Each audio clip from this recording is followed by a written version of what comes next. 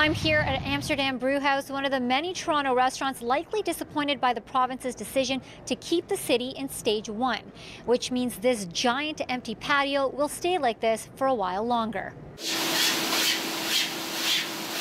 We're a little taken back by it. Obviously we got the word a few weeks ago to start getting ready, and we've been doing just that. On one hand, it sucks because I know all our staff is dying to get back to work.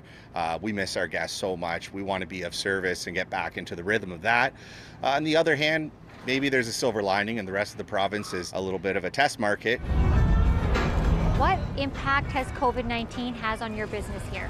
It's been financially devastating, to be honest. We went from having 2 restaurants being able to serve the masses to being shut down completely. The fact that we've had to let go of so many staff is absolutely heartbreaking.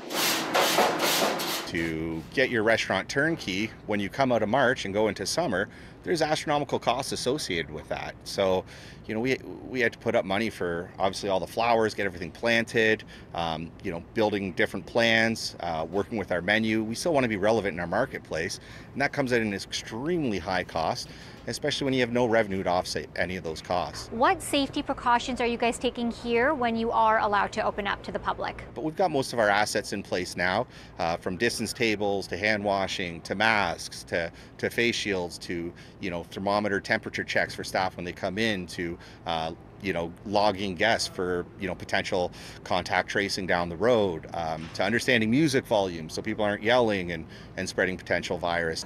We spoke to residents who live in the city, some for Ford's decision to keep Toronto in stage 1, while other cities have been added to move forward to stage 2.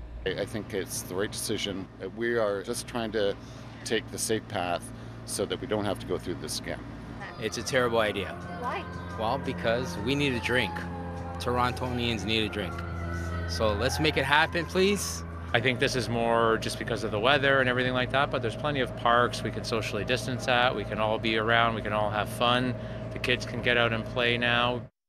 Amsterdam Brewhouse says that they're hoping for some good news soon. They say that their business is patio driven, and there have been some great days so far, like today, which they haven't been able to capitalize on. They say the summertime is their busiest time. Maleeha Sheikh, City News, Toronto.